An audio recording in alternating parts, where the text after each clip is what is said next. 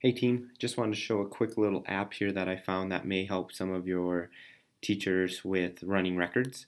So I have the app, it's called R of R, Record of Reading, and it's got some nice features. We can take a picture of any text and then run a running record on that text. So basically what I've learned playing is I go to my camera roll, I go over the book that I want to take the running record on, I take the picture, then I go back to my running record app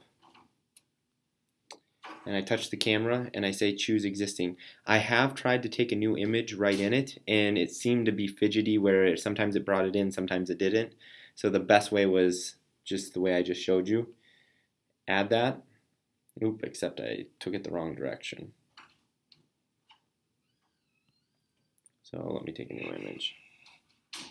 So I'll show you this way. So if I go in and I do that and I say use the photo, it doesn't always bring it in for me.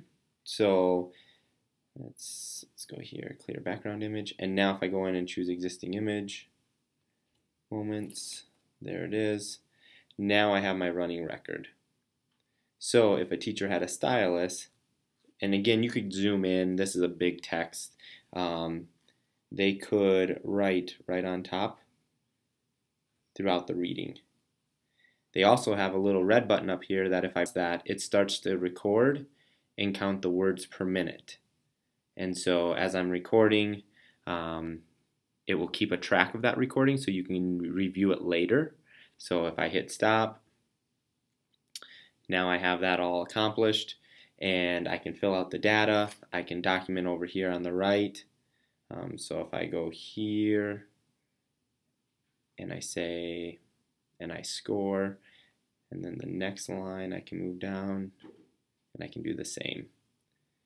So again, quick anecdotal notes, a running record, like I said, you can zoom into that page. The other thing is this page is pretty small.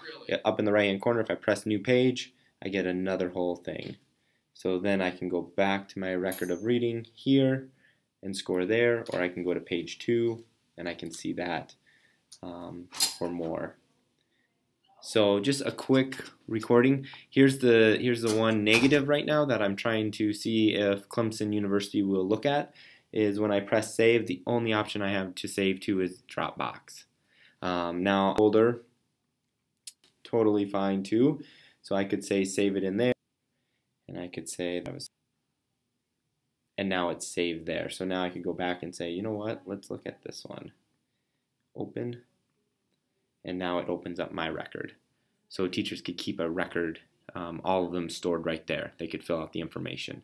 So just an app that I thought with us going down the road of really getting this into our classrooms with our teachers, this would be a nice way that they could take any text and run a running record on it in a quick, easy form.